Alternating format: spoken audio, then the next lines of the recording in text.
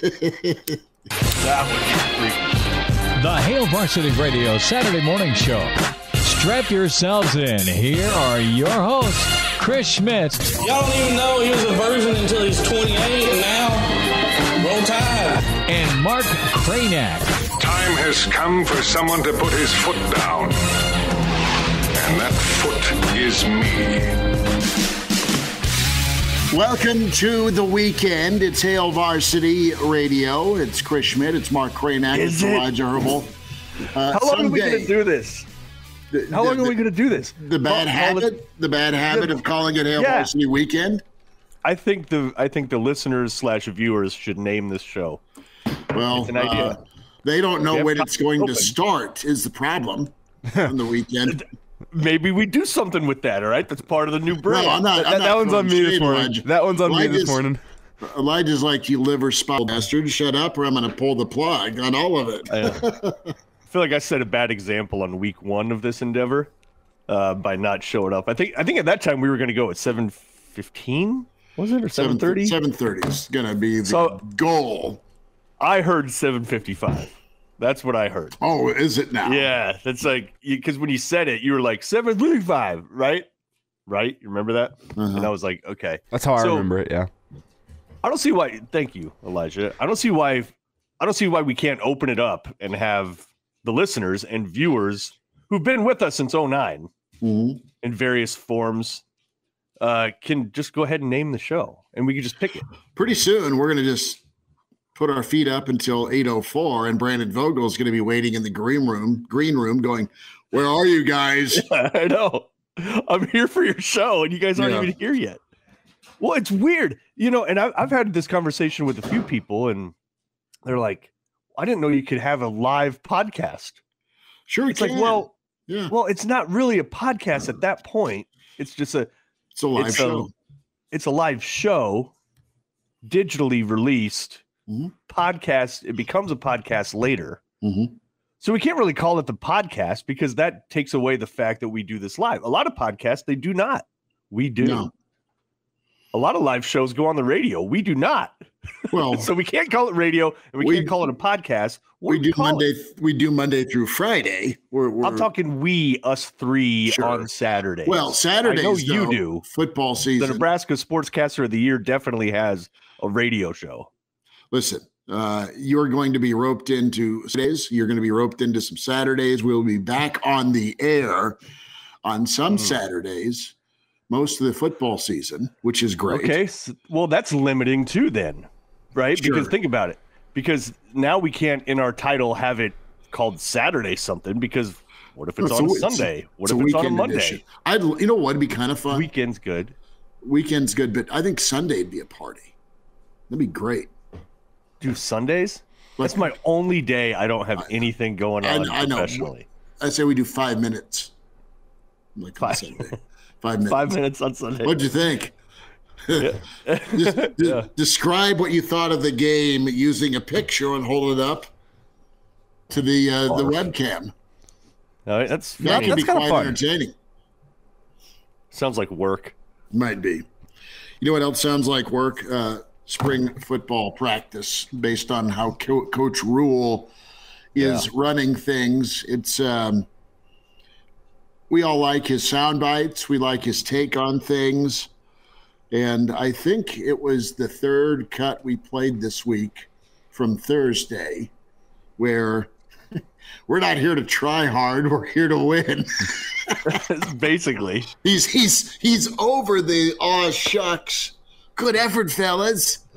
And he wants to see some results immediately. And everywhere in the state, people are nodding their head.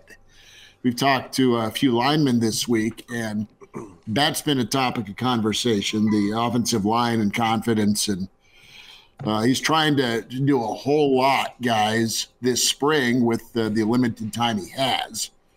And it starts with how you practice and how you prepare.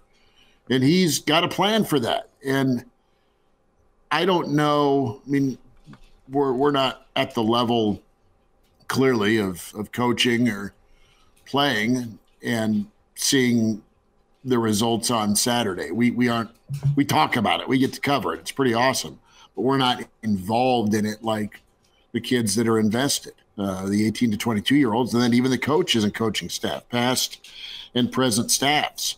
You just look at where this football team's at, and you just really wonder how far in his eyes they have to go to be good or competent next fall. That'll be a living thing and ongoing. Gosh darn it, Bernie. I told you to put it on your cardioid setting. No, cardioid, Chris. She's got this giant football that squeaks. So it's going to be a process for Nebraska football to go get wins, and I just don't know how soon that'll happen. I think they'll be competitive. I think they'll look like a football team. When are the results going to flip, and when are they going to be successful? Is it Minnesota? Is it Colorado? Is it somewhere in October? I don't know. That's always kind of a fun Rubik's Cube to try and solve. And the quote that kind of stands out to me in terms of how long this rebuild and this build is going to take for Matt Rhule, what they can be next year, is that quote that we keep on coming back to from the anonymous Big Ten coach last offseason, Nebraska being the all-bus team. They look like they should be great football players. That's why you hear Matt Rhule talking at his spring press conferences saying, like, man, I don't know if I've ever had a line this big or a team that's this big and athletic. And obviously you want to be able to pump up your team a little bit whenever you're coming in and starting afresh, but I don't think that's necessarily false. There's a lot of, on paper, great athletes on this football team. It hasn't been, I would say for the most part, it hasn't been an athleticism issue at Nebraska in the past couple of years. It's been an issue of development, as we've talked about, and having real football players. And I think it just comes down to how much you can develop guys in one offseason with the new strength and conditioning program, as we talked about a couple weeks ago on this show, that this team looks a little bit different. It's a question of turning them into football players, and I think we saw that, as I alluded to, I think it was yesterday on the show, with that Bo Pelini turnaround. Callahan had some great athletes on this football team, and Bo Pelini was able to, in one offseason, add some pieces, turn some guys into football players, and develop them in a way we hadn't seen yet under Callahan, and it turned into a good 9-win season his first year. So that's what I look back at as like the example of how quickly things could get turned around, but I also understand Nebraska's a little further down than they were when the Callahan era ended. They need, and it's sort of like, when you say development, Nebraska's relied, I think, too much on the self-made types, right?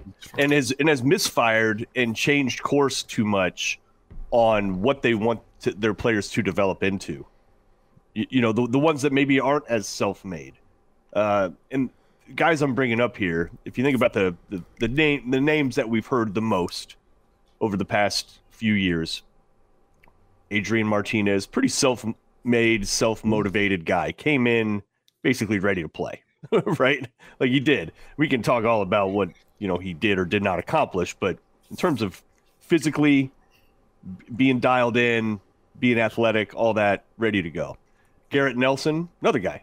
Heard about him for years. He got on the field because he just works harder than most people. Like, he just does. Guys like Amir Abdullah, right? And when you go even further back. But where you start to have a better program is when you can tap into those dudes that maybe aren't, right?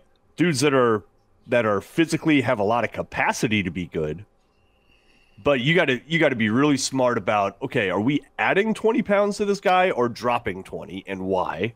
And what position are they going to play, right? And tap into and develop those dudes. And it seems like Rhule, the way that they run stuff, it seems like everybody sort of has to be on that boat, and they really do have a plan for everybody. I think that's what we thought we were getting with Frost, right? Yeah, I remember when he got hired, we were saying on the show, like, at least now we know there's going to be a plan for everything. Whether the plan works, who knows? But there will be a plan. Hindsight, maybe there wasn't quite a plan. I think there was a plan. I just think there was some missteps in the execution of said plan. I think from a managerial standpoint, I think that's where the missteps probably had. I think the intentions were great. I think everybody who's come in here has had great intentions. I mean, is that the word execution of the plan? Is that maybe the edge that we're seeing with Rhule so far? Is that he goes to pretty great lengths. By the way, we're saying all this. It doesn't mean they're going to win anything. It's his third time too doing this. I will say what we have seen physically, the guys seem like it seems like bodies are transforming in different ways. They're different, right? They're valuing movement, agility. It seems like general athleticism more so than bulk and power. And there's a difference. And I think Nash Hutmacher is a perfect example. I think Ben Hart is another guy that's kind of a perfect. I mean, they've really changed how they look physically, and you've heard Rhule and staff emphasize that a lot. Is like, without saying it, they basically said, "Man, we got a pretty stiff team. Like these dudes are just kind of stiff, like, in general. Not everybody, not the self-made guys. You're not calling them stiffs, right? No, not calling them stiffs. Saying that like physically, they're just like they're not very limber. They don't move. They don't move. Right. And all you have to do is look at their flexibility, baby. And we all saw it with Nash last year. Like the guy can bench press a bus. Like that wasn't an issue, but at some point it becomes diminishing returns. It's like, man, you don't need to just bench press a van. We don't need you to, right? Like, you're fine. You don't need to get stronger than you are now. You need to move a little more, right? And so it seems like they're emphasizing that. You would hope that translates to a better football team that gets more hats to the ball, makes more people miss, covers better, all those things. Well, and go find what you want to be, and that is fast. That's an emphasis. You can get a fast defense, get a tough defense, and it can all work out for you. This will be interesting to see, too, Nebraska's shift in what they're emphasizing, and it's going to be tough offensive line play and then run game. I mean, it's going to be an offense that is going to be about running the football, That's the feel anyway, right? We'll see when things kick off in Minneapolis and beyond under the Rhule era. But that's the want, is to be able to run the football, to be able to get 3rd and 3, and to have a quarterback that's able to hurt you with his legs. So that is something that has people excited, but it needs to come to fruition. How soon can you be a good running team? And I'm glad he's talking up his offensive line. I'm glad he's trying to get those guys confidence. I'm glad he's outwardly selling to them, I believe in you, so you can believe in yourself. But it's going to be about the work now. We got 2 weeks till spring football ends with the spring game, and then you have some homework to do on that offensive line. You got some homework to do with the staff, who's our 5 best, and then you have training camp. Dude, and is the say-do ratio going to be close? That was another problem with a lot of staffs. Yeah, you're right. Not just Frost, but a lot of them. It's like, we want to run the football. Like, okay, great. Like, but do you actually do that? Do you actually call the plays to do that? Do you practice in a way that does that? Do you call? Can you do it? Can you do it? Right. Like, really, how committed are you? It does seem like, if you're to believe what you're hearing right now, we talked about it a little last week with Gary too, as Brandon Vogel slides into our 4-box here. If you're watching on YouTube Live, if you're listening on podcast, you should watch it on YouTube Live next Saturday, 7:30-ish. Yeah, sure. We'll let Vogue set the time. Yeah. Well, and so, there's that whole say-do ratio that was a little bit off, but you are hearing consistently, even down to receivers who are being recruited, those guys are even saying, they're going to run the ball and then, play action and hit me deep. That's what they're saying. They're really committed to running the ball. So you're hearing it consistently, all the way from the head coach talking directly to the media to a receiver recruit. And that tells me there's probably something to that, and they're actually going to try to do it. Vogues, jump in here, bud. We're talking a lot of things that have been touched on this week by pressers or post-practice. And I like the say-do ratio that Kraynak's been touching on. I want to see him follow through on the run game, but be able to do it. And this kind of got all kicked off by we're not here to try hard, and thank the fans, we're here to win. All the right things are being talked about here, but do you feel a pretty good sense of follow through with this staff? And are they going to be able to do what they want to get done? Do you think they believe that they have the talent here in the building versus saying they have the talent? Yeah, as it applies to the run game specifically, I think that's one where I'm looking at the say-do ratio could be 1-to-1. And I think the reason that I think that is because it seems like something specifically tailored to Nebraska for them. Like Mark was just saying, as I hopped on here, like everyone kind of says they want to run the ball. It's one of those things where you can speaking of ratios, you can look at teams that rush the ball and have an advantage win X amount of times, but it's also one of those things like teams that are already winning tend to rush the ball because they're ahead. Right. It's different for me with this staff, I think, because looking at least at Satterfield's 2 years at South Carolina, like they weren't a predominant run team. They had Spencer Rattler this past year, but even when they had to basically have a graduate assistant step in and play quarterback in 2021, it wasn't like you didn't look at that offense and be like, boy, they're really committed to running football. So it does seem to me like it's something that when this staff got here, in talking to former players, former coaches, just pouring over, 2022 game film and some knowledge of the Big Ten, their assessment is we need to be able to run the football. That's our best way forward. So, and then you add up all of these other little things where things that Matt Rhule was talking about in his intro press conference, we're starting to see now just in their approach. So the say-do ratio has been in alignment so far for me, and I think we'll start to see that first and foremost with the run game. Yeah, and it's I think anything short of a diabolical commitment to the run game is not going to be well received here. Now, one thing that's come up is the idea of a running quarterback and using him a little bit more, which Nebraska went away from last year. And then there's some talk about how that sort of precludes Casey. Oh, that doesn't bode well for Casey. I don't buy that. The dude's built like a brick, and when he did run, he looked good running to me. He didn't look slow by any stretch. He has moves. Do you think he's somehow, not as much in the picture because he can't run, or do you view him as a bona fide runner if he's asked to do it?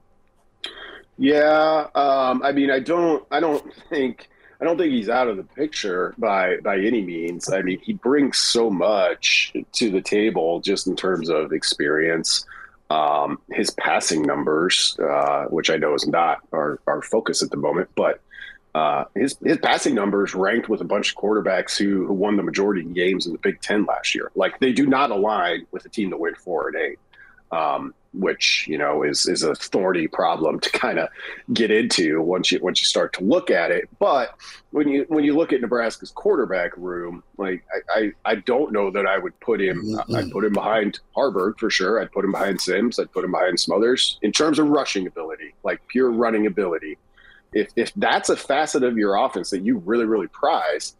It's not that Casey Thompson can't do it. It's just that I think you've got some guys who are a little bit more skilled in that regard. And So the great unknown then is like, how much is this staff really going to value it? I go back to Satterfield's, I think first press conference, and he was asked about QB run, and his comments kind of struck me as a little bit just kind of casual. He's like, oh yeah, you kind of got to have it in today's college football, but it wasn't somebody who was pounding the table like he was for the huddle, for example. So it's, it makes for a really run the huddle. Yes. We only run these plays so we can get back to the huddle. It's the most important part. It's the most important part of offensive football. Nebraska's QB situation right now is fascinating. They don't lack for depth at the moment. We'll see what, the first 2 weeks of May might bring. Just because there's so much depth, you just kind of go in assuming that, well, there's going to be some change here somewhere. But who knows where, because you've got a guy like Casey Thompson who, if Sims doesn't arrive, I think we're all just assuming he's the starter. And maybe even that would be faulty. With as much praise as we've seen for Harburg, he sure seems to show up in those highlight videos quite a bit. Well, Brendan, whenever you look at the praise for Harburg and Casey really not being involved this spring, do you think the question is how much Matt Rhule and his staff want to, I guess, amend their offense for the type of player that they have? Because we've seen in the past, they like calling quarterback run from Satterfield at South Carolina and Rhule both at Baylor and at Temple. Quarterback run was a big part of both of those offenses. So you look at that and you expect that's what they'd want to bring here. But you also hear that from a lot of coaches that we talk to, that the hallmark of a good coach is being able to build the correct type of offense or defense depending on the players that you have. So is that not the question going into the season? Not that these coaches want to call quarterback run, but how much they want to amend their offense for the best player that they have on the field? Yeah, I get a sense just in listening to the staff that they think they've got a chance to win some games this fall. I'm not talking like, oh, this is a 10-2 team. I don't get that sense, but I also don't get the sense they're like, well, it's 4-8. It's going to be rough.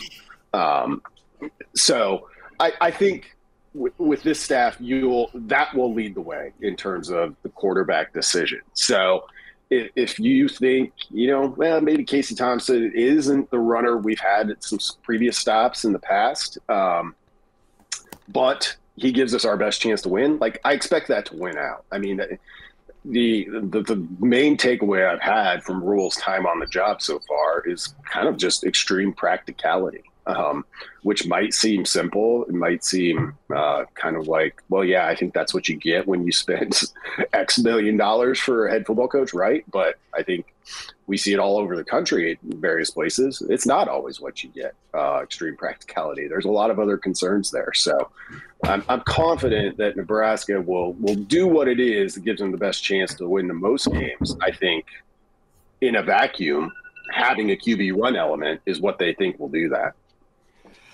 Brendan Vogel is with us from HailVarsity.com and magazine, at Brandon L. Vogel on Twitter is where you find him. Get your subscription, get yourself an early Easter gift, and can do so HailVarsity.com/offer. I want to go back to Casey for a moment in the running quarterback discussion. Listen, I think Casey's a good enough athlete to be able to do it. I look at Casey Thompson's dad as one of the all-time, and I mean this lovingly, especially now, villains for Nebraska football as an option wizard. I think Casey's a good enough athlete to be really dynamic at it. I think it's more the situation, Vogues and Kraynak, where he goes to Texas and Sark is like, dude, we can't have you running. Stay in the pocket, okay? And then he comes to Nebraska, and it's Whipple. I think it's been more situation, right? With Casey Thompson at Texas as a pro-style offense, at Nebraska under Whip and the pro-style offense versus him just saying, nope, dude, I'm not a willing runner. Sorry. I think that's a false narrative. I think you got to give him a shot. Now, he's got to be able to stay healthy if he is going to put his shoulder down. They ran him selectively for sure, at least once or twice a game in the red zone. He had 6 touchdowns last year. He made guys miss. Yeah, he's super agile. I mean, he's super shifty is the best way to put it. Strong, too. He's a strong runner. And he's just got to not get smoked when he does when he does carry it. Now, most of his injuries have all come in the pocket, be it the thumb or the arm. Yeah, this is why you don't run the pass. This is why. I mean, a lot of this, as it pertains specifically to Thompson, I think also comes down to how well can Nebraska run it with its handoff run game. Because if you can do that to the degree that they're hoping to, which wasn't the case during a lot of Adrian Martinez's tenure, as we remember, it was call the Adrian play when you needed to pick up some tough yards quarterback for a lot of that time. I agree with you. I think Casey Thompson has shown enough that you can show that and be like, okay, you can't just ignore the quarterback. Like he can be a run threat, but if you can run it consistently with your backs and behind an improved O-line, then all you kind of need is the threat of QB run. Let's do a fun little exercise here. All right. This is, and we know they're going to rotate guys in and out, and there's a lot to be determined, but let's say it's game 1 and you're going against Minnesota, but we have no idea what they're going to run, right? No clue. So it's sort of like base on base. Let's plot Nebraska's starting defense in the 3-3-5. All right. In the 3-3-5. So D-line, give me Nash and Ty Robinson and who? Who's the third? Judy? And do you guys agree it's Nash and Ty? Yes. Nash, Hutmacher, Ty Robinson. Okay, let's go to linebacker. Luke Reimer, Nick Henrich, and... Well, this is interesting because I'm not even sure you Sherman? can. I'm not sure you can even pencil in Reimer and Henrich just yet because of the way that this coaching staff prioritizes speed. One of the things I saw earlier this week, it was Kane Williams making a play. The former safety, he's moved up to linebacker, added some weight, and I see that, and it really makes me think, okay, wow, that's a different body type that Nebraska's had there in a long time. And you look at the addition of a guy like Eric Fields out of Oklahoma in the recruiting class this cycle, and you look at just the speed they're adding there. I'm not sure you can 100% pencil in Reimer and Henrich at that linebacker spot. Linebacker is one that's become more of a wild card than I expected. You just said it, though, Elijah. Hold on a second. You just said it, Elijah. We can 100% pencil them in because you can erase that. That's a great point. And this is April 8th. That's a great This is point. April 8th, and we are figuring it out. We got our 3 defensive linemen. There are 3 linebackers with what we know now. Who are they? Who are the 3 linebackers? I'm with Elijah on that. Like, I think I would still have Reimer. And then I'd be at Sherman, maybe Borders. And then those are your 3. And then you've got, Jamari Butler in the mix, I think. And like Elijah said, there's some players in this recruiting class that I think are going to play right away at that linebacker spot. Now, this is where it gets really fun. DB. You got 5 of those dudes to figure out. Hartzog, Farmer, Newsome. Those are shoe-ins. Who are the other 2?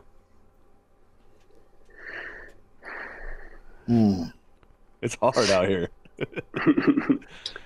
I might have that Omar Brown in the mix at the moment for one of those spots. Yeah. Ooh. Yeah, it gets tough. Tough in a good way for Nebraska. Yeah, Gifford's got to be in there. But they are going to shift guys around a lot. It sounds like they said, no, we're going to play a lot of guys. And this defense, I haven't looked at it a ton, Brandon. I don't know if you have watched a ton of Syracuse yet. I've watched some.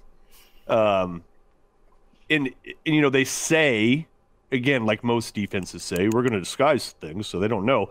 But I feel like they really emphasize that in the 3-3-5, where it's kind of based on disguise. Is it? I mean, would you kind of see it that same way, where it's based on creativity? Yeah, I think so. And I mean, and this kind of goes back to the linebacker discussion. Every defense also says they want speed on the field. Of course they do, but I think this system really emphasizes that because, well, you've only got three down linemen, and a lot of times, when you're in a 3 down lineman alignment, they're going to be asked to like eat up blocks, do some two gap, not to take us back to the Bo Pelini era.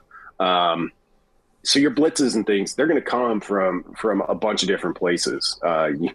You've got your remaining 8 guys back there, and any of them can come based on what you call. So it's got to be a kind of a malleable group that really has a high degree of speed. I think that Nebraska has the potential to get there, particularly in the secondary. But how it all fits together, it's sort of by design, not made for us to sit here and be like, well, he's here. I think there's going to be a lot of shifting. Brendan, one thing you mentioned just a second ago is the fact that you think there's going to be some true freshmen, some guys in the newest recruiting class playing instantly at linebacker this season. And I want to move up a level in the defense and talk about the defensive line. You think that could be the case there as well? We heard Matt Rhule earlier this week talk about the fact that Prince Will and Cameron Leonard have been guys that have been rotating in with some of the top groups this spring. And I want to know if you think that's by necessity or if that's because those guys have come in and shown out so much in their first spring. Yeah, I think a little bit of both, but because Nebraska, in my opinion, could use a little additional depth on the defensive line.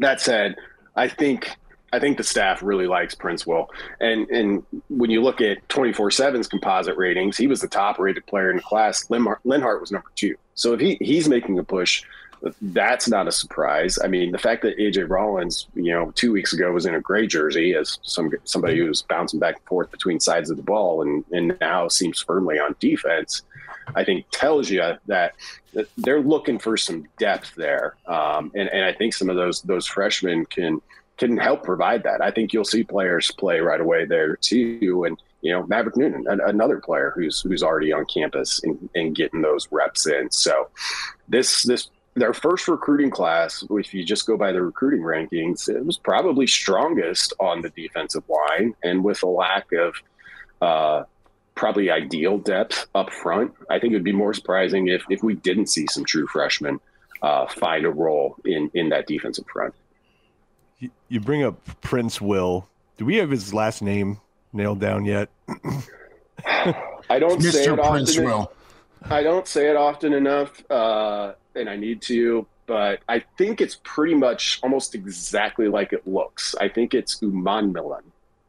Okay. So on film anyways, that's a really unique player. I can't remember a player like that. I mean, I just don't remember watching a player really on any team like him. He has very weird moves. You know what I'm saying? Like when you see him get to the quarterback, you're like, what? How did you what is that?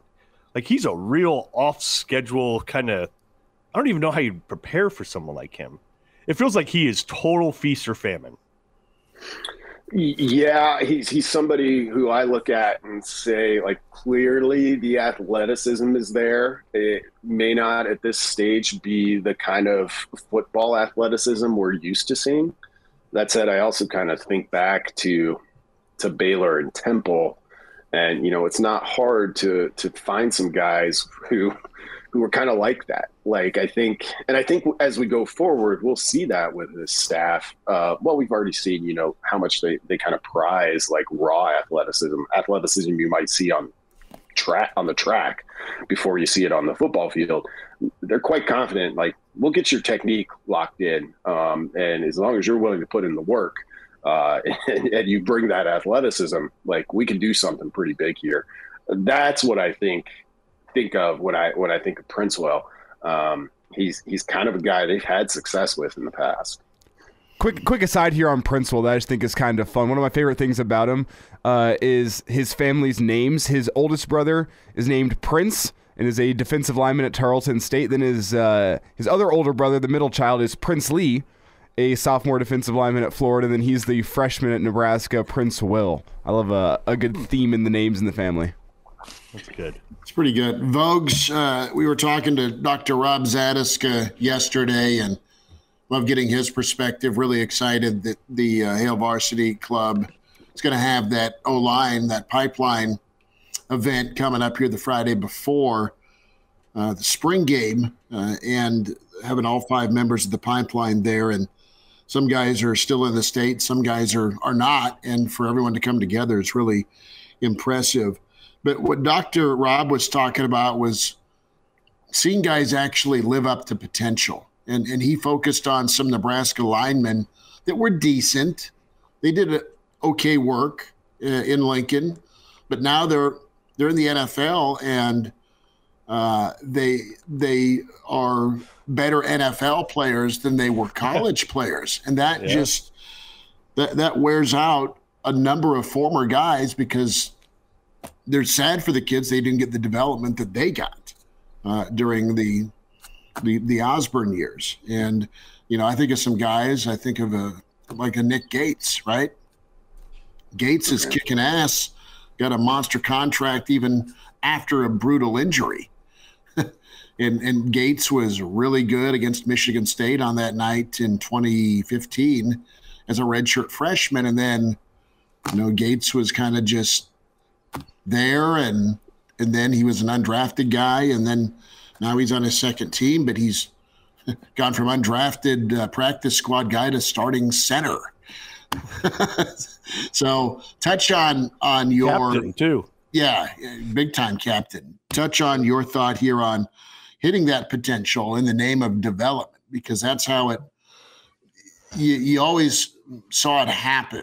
And it didn't happen for every kid, but it was probably a pretty sweet 8 out of 10. It felt like, at least when we were growing up watching Nebraska football. Yeah, I mean, to take it back to ratios, it made sense at Nebraska on the offensive line for a long time. Dominic Raiola, great offensive lineman, goes to the NFL, great lineman there. And somewhere along the line, that got skewed. Like I won't be able to remember Nebraska's O-line draft history off the top of my head, but somebody like Gates, were you guys blown away by Alex Lewis's one season at Nebraska? No, but he went and played in the NFL and had fifth round decent. That is kind of the lasting memory we have of late of Nebraska. It's like these offensive linemen are good enough to get selected, and then they go off and kind of play their best football in the NFL. And, if you're a Nebraska, if you're a former player, former offensive lineman, no less, certainly, but if you're a Nebraska fan sitting there and being like, well, what's the deal here? Why did we only get, kind of 80 cents on the dollar? And it's not the players. I don't think, certainly it's just something has been off there. So this upcoming season, I think, will be a good test for it because, I believe the staff likes what they have up front. I think they believe they've got some top line offensive players, some future NFL offensive linemen. But it's kind of been this underlying tension, and it will probably be there all offseason because everyone who watched Nebraska's O-line last year and in recent years is kind of like, that wasn't great. Like, you can go look at the sack numbers, sacks allowed, look at the struggle to run the ball consistently. The pressure rate makes you reach for a drink. Yeah, but throughout, Rhule and his assistants have been like, no, like we think the offensive line could be good. So it's just going to be there because the spring game's not going to prove, I don't think, oh, they're right. Like the offensive line looks a lot better. And if that is one of the takeaways from the spring game, might want to just like dial that back a little bit because I don't know if that's the forum for making those kind of decisions. He called Benhart an NFL player this week. A guy who was one of the lowest rated offensive linemen in the Big Ten for half the year. Yep. That's a confidence thing. I mean, he's got to speak it into existence. So Benhart believes it can be real. He's got the measurables, but it's a mentality. And I think he's a guy that, bless his heart, still at it. I mean, because he's taken a lot of arrows, man. Benhart has. Yeah. And he keeps on trucking. Vogues, are you going to be able to sneak out and see Air, the movie? You're a big Jordan guy. I've already seen it. I went and saw it the night that it opened, just because that was like one of the actual holes in my calendar. It wasn't like I was like, I have to see this the day it comes out. Like it's, Star Wars in 1977 or something. It's good. It's kind of at the end of it, it's kind of an odd ode to Nike's corporate maneuverings, which I think we knew going in. I mean, that's what the movie is about. It's about landing Michael Jordan. That said, it's really well handled. So overall, I liked it quite a bit. And, one of the great things about having Matt Damon and Ben Affleck involved in this is, like, we know that they're pretty serious sports guys. Mm-hmm. So there's not a lot that they get wrong with the sports piece of it, which is always the danger, I think, going into any sports movie. Will there someday be a Nebraska documentary about landing Dylan Raiola?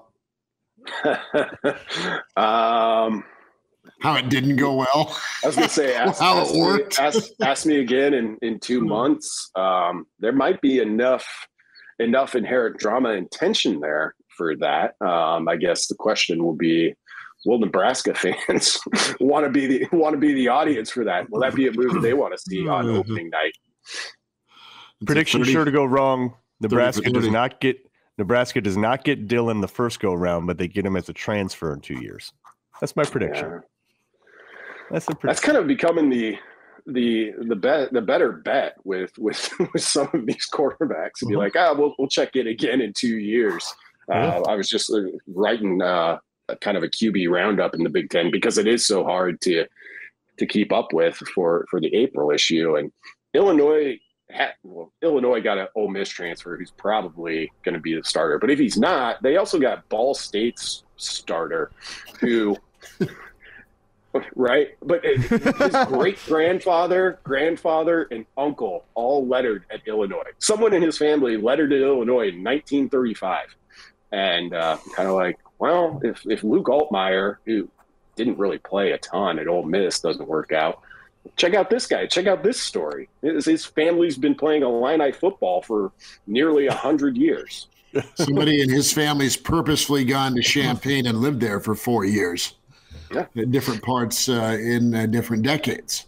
That reminds me, by the way, in the Hale Varsity photography archives of the little kid and he's probably not a little kid anymore, with the Nebranoy shirt. You know what I'm talking about? It's a kid somehow when Nebraska was at Illinois, those half shirts where it says Neber on one side and then Oi on the other, like Nebranoy. It's the worst, like, combination of names ever. Vogues, what's happening this weekend? What are you doing? Working on that April issue for the most part, and it's kind of full steam ahead on yearbook prep. I'm kind of deep in my notebooks with getting those opponent previews ready, but I like that process. It always kind of leaves me, I think, with a better understanding of where these teams are at. And it gets tougher each year because the rosters are always shifting. So that's kind of on the docket for me. We'll obviously have baseball coverage at the end of the weekend and a couple of football stories to come tomorrow. Still, Jacob Padilla just published, I think, his last position breakdown for Nebraska basketball on HaleVarsity.com right now, and those are always a good long read. So we'll have plenty of stuff throughout the weekend. For that preview, by the way, can you bring in for the Illinois opponent preview? Can we bring back Nebranoy, that photo? Can that just, I'll see if we can slide that in. Yeah. It feels like it would work. Vogues, take care, buddy. Thanks for the time today. All right, guys. Thanks. All right. Good to get caught up with one Brandon Vogel. We welcome in the Iron Horse. Gary Big Sharp is with us. Hey, good morning. I love the hat, man. Good work. Good work. Thank you. Have you been, or did someone take care of you? No, I've never been. Somebody went down there. They felt bad for me, and they brought me back a hat. I love it. Yeah. No, I mean, those buddy of ours in studio, Bill Hooks, has been 3 times, and Hooksy had his Masters hat on. But no, anytime you see someone rocking the Masters polo or kind of the zip up or the hat, dude, that is a flex. I think it's really awesome. It is a flex. like every year I apply for tickets like I think most of us do, and then we wait for that email that says, sorry, but we love your support of the Masters. Here's the middle finger. Yeah, but I'm probably glad that I'm not there this year. No. Like, what if this year you would have gotten tickets on Saturday and Sunday? You would have been like, is this the real experience of Augusta National? But welcome to Augusta National Golf Club, gentlemen. Well, in addition to the weekend weather, Gary, if you bought tickets this year, you ran the risk of having a tree fall on you. So, yeah, that was scary. But man, how did nobody not get hurt? I mean, those were giant trees that fell down. They were all in line for $4 beers, which is also sweet at Augusta. Gary, a lot of Sporonic was there too. One more time. Paige Sporonic was there too. Okay. I don't think Schmidt knows who that is, and that's Mark. Are you a big follower of Paige? She sometimes pops up on my feed. Yeah, I'm not mad about it. That's what we all say. Sometimes she pops up. Gosh, I wish I would have used that excuse back when I was 18. The algorithm must be wrong. Man, I don't know why she's popping up. That's pretty good. I clicked on her once, and then now it's just everywhere. Once. What do you do? Mm-hmm. Sharpie will transition here, cowboy.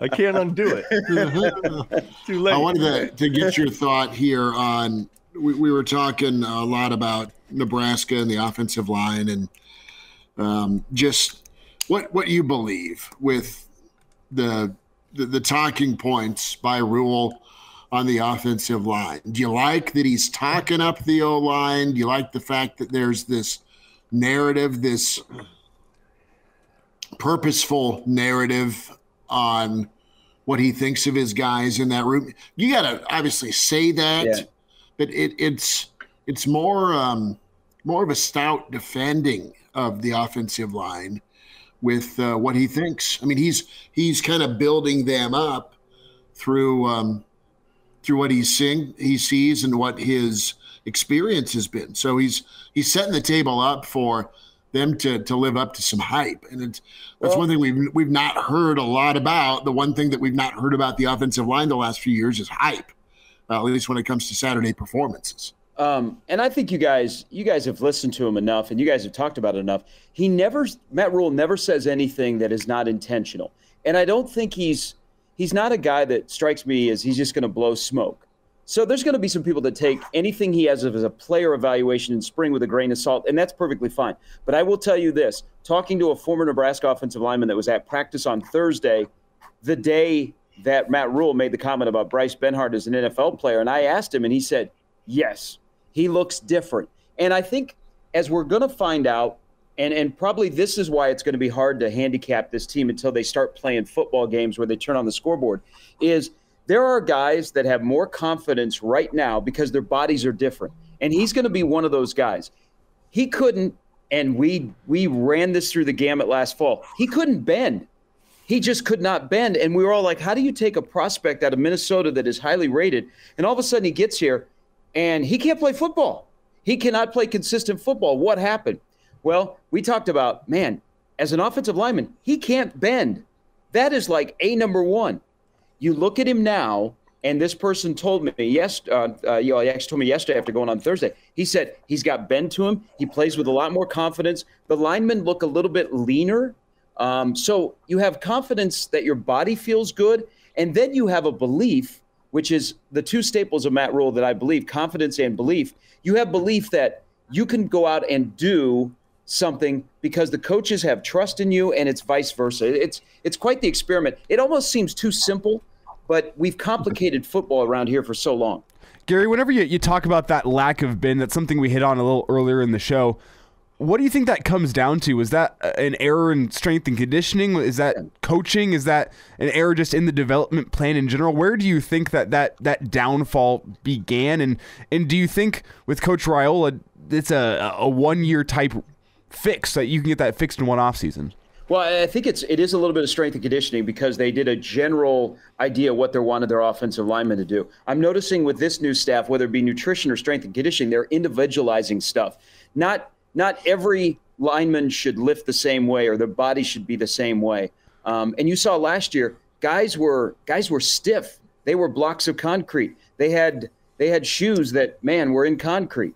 Now I think they've individualized guys, and they've taken a look at every single guy and what do we need to do with their body to get them where they have flexibility, they can have power, they can have their strength back, and they can most importantly have their confidence. So I think it's a little bit of that. And then I think it also starts at the top. Like, all of us have bosses that we don't like, but if they have belief in you and they install some confidence because they have confidence in you, man, you might go above and beyond. I mean, you might be over your skis in your performance, and I think we might see that with some guys on this roster that they're going to put in key situations. Yeah, and we were talking earlier, Gary, about the say-do ratio also of what the coach says versus what they emphasize. Will this work? We don't know. That's not what we're saying here. But it does seem pretty clear that what they talk about, what they say, is consistent across the board. Yeah. Yep. Every assistant's parroting it.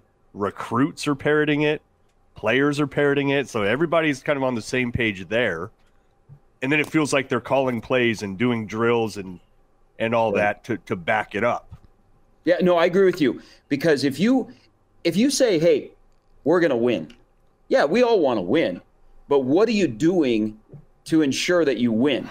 And if you have a pile of evidence of this is what we're working on, attention to details, the small things, guys getting better every single day, that's going to lead us to a win. I believe it when you say we're going to win. So it's a staff that really isn't blowing a lot of smoke. And when Matt Rhule says stuff, he says it with a purpose. He's not just saying it to move on to the next question when he has these media settings. And I look at this, and I know a lot of people, and this is a credit to Matt Rhule, because how many times have you heard people, and I think we talked about this a couple weeks ago, say, oh, I'm not drinking the Kool-Aid. He's done a very good job of bringing the temperature down in the room and kind of forming the narrative of, hey, don't make a judgment on us. I'm going to show you, and I'm going to tell you, and our players are going to tell you, and our assistants are going to talk to you about what we're doing. So this is our plan, and this is what we're going to do. I know you've been burned in the past, but just trust us. This has worked before, and it's going to work here. And so you don't hear people going, oh, I'm not drinking the Kool-Aid, or, oh, come on, coach. You have people now that are like, you know what? Things they're doing now could get them 2 or 3 more wins in the fall. Gary Sharp's with us here, Hail Varsity Weekend. And Sharpie, I thought we will stick with the O-line for just a touch longer. And you've had Nuri talked about, you've had Benhart highlighted, you've got Scott that's been he's coming back in a week or back at it anyway, and then Teddy's out there. Thought on Turner Corcoran? Where's his role? Where's Turner slated or slotted? Do you think he could be that swing tackle? No, I think he would move in. He would move inside. But he's the one guy that really has not been talked about this spring. And I think there's probably a reason for that. He's kind of in no man's land because Benhart's going to be the tackle opposite Teddy. Mm-hmm. And then, as you mentioned, you go Noelle. There is that other guard spot open in Scott. I mean, let's say Turner Corcoran moves into guard. How would you guys feel about that 5 when they open up on a Thursday night in Minnesota? But one final thought on Corcoran. I think pay close attention. There hasn't been a lot of chatter about him this spring. And I think there's a reason for it. He's not at the level that the Benharts and the Scotts and even the Noelles is. Teddy isn't healthy, and he's getting back to being 100%, so we kind of leave him on the side. And we still don't know a lot about Teddy because he hasn't played a lot of football. But Corcoran is a mystery to me on what's going to happen to him. But I think if he wants to play, he's got to move inside. But asking you 3, if you opened up against Minnesota with that 5 at offensive line that's got a lot of football under their tires, are you feeling good about that offensive line? I am, but the reason I'd feel good, and I think it's going to be a nice option, and you'll have the ability, because Piper's changed. Piper's played a lot of football too, so that left guard spot was, you would think, is between Piper and Corcoran. But no, I'd feel good because of the confidence part. I mean, there's still the reality of having to go do it, absolutely. But I think they are going to get coached up enough where they'll have the old Ted Lasso sign above the door that says "Believe." I think they'll be able to get these guys right between the ears, and they're clearly getting them right physically with what they're drilling. So they'll see that work pay off eventually. And I don't know that they beat Minnesota, but I think they can feel good about the unit. They've all been here, and most of them have been highly rated. Kids coming in, so I think they really trust Coach Donnie, and I don't know that it means it's a win, Bud, but I think if you give me those 5, I think they can feel really good about wanting to lean it on. They run the damn ball hat for the last 3 years. They've got a staff and a head coach that wants to live up to the old brand of running the ball. But on the flip side, and to answer Gary's question directly, those 5 I feel fine about. I think that's a 5 that can get you to a bowl game. Where I worry is the depth. I think you have a starting 5, but what happens if one of those guys goes down? What happens if Prohaska goes down and now you have to maybe slide Turner back out to tackle? Is it Gunnar Gatula that's going to step up and be that guy? That's where I get worried whenever you look at the grind of a Big Ten slate. What does that second unit look like? Not necessarily that first 5. Yeah, and they do like Lutovsky. That's another one that they've I think we as a collective here have liked Lutovsky. This staff, I think, sees something in him that maybe got lost last year in the transition from one staff to another. And then I think Piper is another guy that came on late last year, has also transformed his body like we've been talking about, and is kind of on schedule in a classic offensive line sense where, it takes those guys a few years to be ready, to where, I think he's firmly in the mix also at guard. And as part of this, everything we're talking about here, I think Corcoran and Benhart, excuse me, I think Corcoran and Benhart they were forced into action too early. I just don't think those are guys that you would normally have seen if you had legitimate depth at the offensive line position, if you got transfers to come in and fill some spots. And so it's almost unfair, I think, to judge what they're capable of, because they went through multiple offensive coordinators, multiple offenses, multiple offensive line coaches, and God, they were only here for like a couple years and just thrust into action. And by the way, doing it at places like left tackle against top 5 draft picks. Hey, there's a sneaky thing, and it just popped in my head when left tackle. What did you guys think when Rhule, who, we also have to acknowledge that him working with the offensive line and him being more in tune with Donnie is going to be a big benefit to that whole room. But how about the idea? First of all, we go 5 years where we don't want to tackle, we don't want to go live in practice good on good, to Thursday they stretch, and 5 minutes later they've got their quarterbacks live going inside of the 5-yard line on 1v1. And you're thinking, whoa, what's going on here? But it's all about a mindset. But how about the fact that if we say Benhart's going to be an NFL guy, and I was told that he looks different and he kind of looks the part, and he is better than he has been, is okay, if he's going to be an NFL guy, and I'm an NFL guy that just said that, then we're going to test him on a daily basis, because he's going to get tested when you play Michigan, when you play Ohio State, when you play Iowa, you play Minnesota, teams that have a really good pass rusher.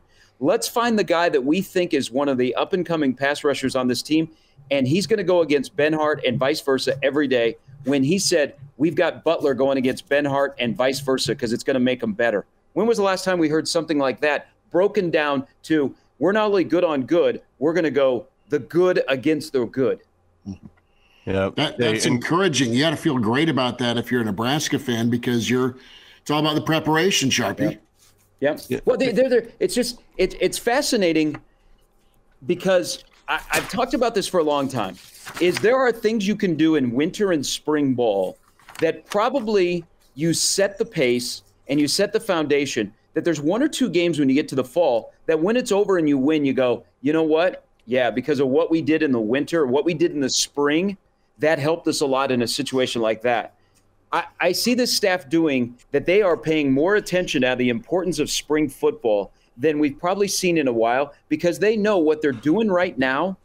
That's going to be a fallback when they get squeezed in the fall of, hey, we stuck together. You learned this in the spring. You learned adversity. You learned about the idea of 75 yards rushing in the fourth quarter. We can do it. That's another part of the belief and confidence, I believe, is they're telling the offensive line, hey, our basic success relies on you 5 guys or 5 plus whatever. Jeff Sims' success depends on you. we're putting it on you, and we're going to let you guys go and eat. We've said that out loud, but how many times have we backed it up in a while around here when it comes to the offensive line, which there's no getting around. The offensive line hasn't produced all Big Ten guys or first or second day NFL guys in a long time, and that can't happen at Nebraska for them to be successful. You know, we've spent a lot of time on offensive line today and kind of every other position, I think, over the past few weeks, except for wide receiver. Just haven't had a lot of talk about who Nebraska is going to split out. I think we can assume that Marcus Washington and Billy Kemp will have some spots locked down. But the curveball, and a guy that you're familiar with for sure, Gary, and I think that we were all very high on before he left, Xavier Betts. He has made a return to the team. Early word, what have you heard or not heard about how that's going? The guy was out of football for an entire year. He looks the part. You're right. You haven't heard a lot about wide receivers, and they're there. You've heard more about the tight ends. I think there's a lot of questions at wide receiver.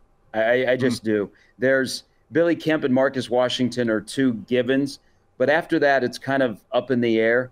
And I'm curious, the portal opens up a week from today. If Nebraska goes and finds another wide receiver, they've got, Malachi Coleman is coming. He'll probably be pressed into action in his first year. But yeah, you're right, Mark. I wish I would hear more about the wide receivers. And it's not just Garrett McGuire speaking. It's not really anybody else is talking about the wide receivers because it's primarily been focused on the quarterbacks, the offensive line, and the running backs to an extent, but also about the tight ends. But they're going to need those wide receivers. And also, the wild card is Alante Brown going to be, getting things taken care of back home, that he'll come back for the fall as well. And that would help immensely. Is part of that, too, just what they're emphasizing right now, maybe, though, where it's like, no, when we say we're going to run the ball, we're really going to run the ball. And so they're focusing on kind of the middle of the offense versus the outside. And it's the receiver's role really going to be play action deep shots for the most part. Yeah, a little bit. But I think it's probably – we weren't super enamored with the wide receivers when spring began. So probably a lot of the questions that we've had about wide receivers, we probably still have 2 weeks out from the spring game. Sharpie, want to switch gears to basketball. Nebraska in the portal, and a name that's well known, and we loved covering him, is Hunter Sallis. I know Fred and Lindsay are going to make the roadie to Spokane Sunday. It's an Easter Sunday visit for one Hunter Sallis. What are you feeling right now for Nebraska's chances? Also, you hearing anything on Chucky Hepburn? Does he want to come home?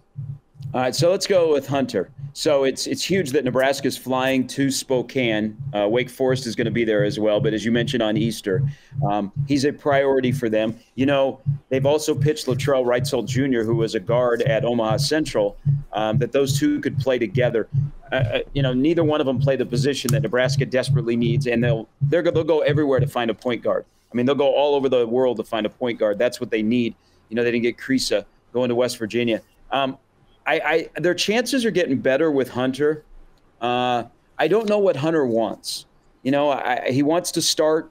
Does he want the ball in his hands more?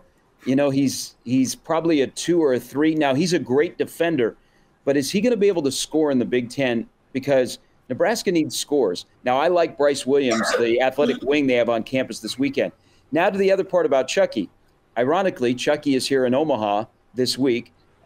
Easter week, so he has left. I get the sense, and this is as of right now, and this is my gut, that Chucky is going to stay at Wisconsin. But I'm going to throw you something to think about. And I say he's going to stay at Wisconsin because he has had Wall is coming back. They resolved the situation. Greg Gard is coming back. They've sat down with Chucky and they said, we want to have the offense next year a little bit more free-flowing so you can just go out and hoop. So you can score and you can pass the basketball, and it'll be a little bit more free-flowing where you're the head of the offense. So they've had that discussion. I think, and people I talk to that know Chucky pretty well, or even have played pickup ball in the last week with him, they get the sense that Chucky's going to go back to Wisconsin.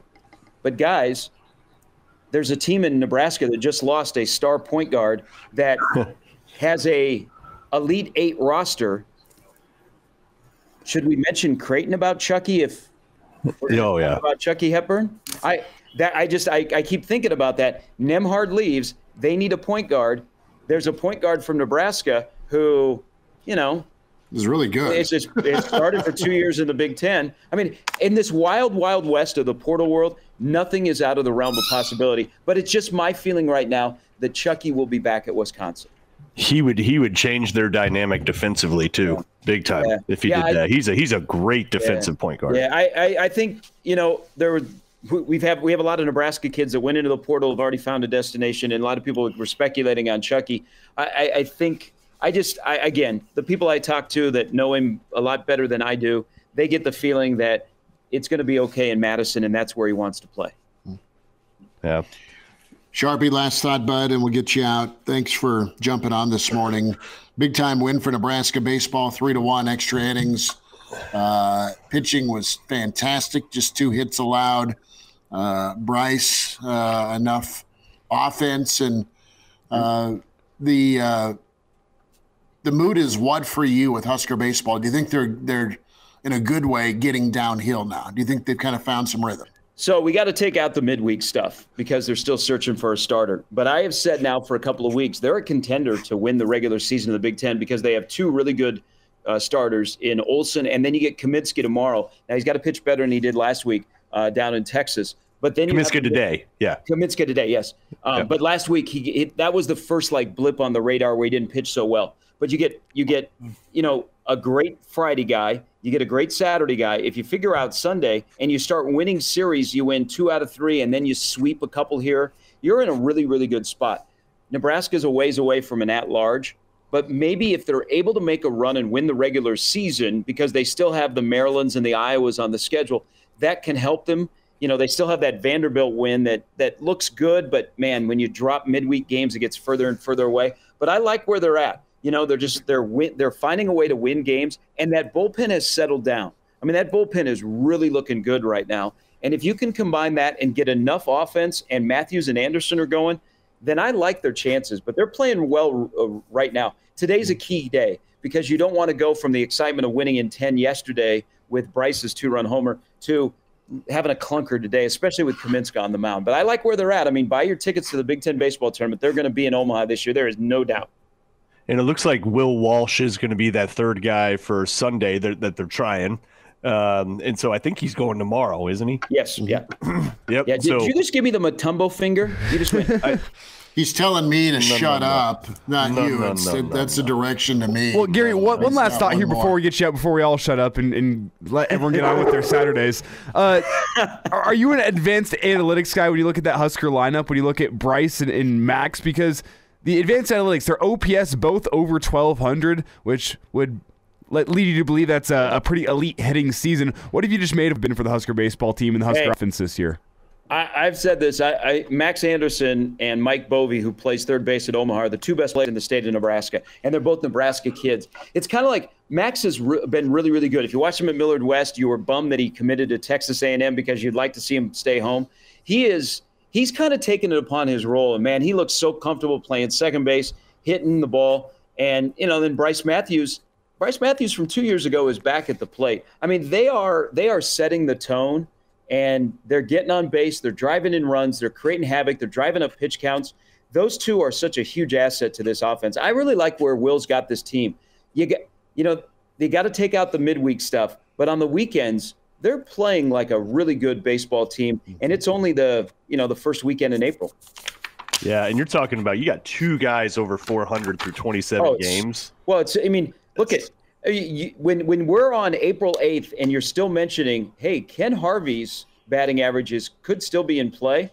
That says something because we know when Ken hit well over 400, we were like, whoa, you did that in college baseball? Well, you got 2 guys that are doing it now, and something else. I maybe it's dawned on me more this year at Haymarket Park. Haymarket Park has turned into a launching pad. I mean, it has become all offense in that ballpark. Well, it's been windy. They're really talented too, though, on offense. Gary Sharp's with us. Sharpie, enjoy your holiday weekend, man. We'll get caught up again, and thanks for your time. Happy Easter, or however you celebrate. I hope everybody had a good Friday, and I'm disappointed that we had the Masters hat, but we did not have a rabbit anywhere. You couldn't have put in like rabbit ears on your dog, Schmitty? Well, I think you're going to that furry convention next week in Reno, aren't you? Dude, I have 7,000 rabbits behind me, to my left, to my right. I have so much garbage with freaking ears. I'm not kidding. I could take you on the tour. She has 400 rabbits here. There's 30 staring at me right now. Maybe it's because you call her Bunny. Well, she is. Thought about that? No, I know. I mean, she's embraced. She had a freaking T-shirt on Thursday. It's a giant rabbit. Something, and you did a hand motion about your I know. So, yeah. Okay. Well, on that point, before we get taken off the air, thank you for having me on as always, and have a wonderful Easter to everybody and all of your great listeners who I love talking to every Saturday. Appreciate you, man. Take care. Follow Paige Sporonic for all your Masters news. That's I think in conclusion, so the only conclusion we can come to.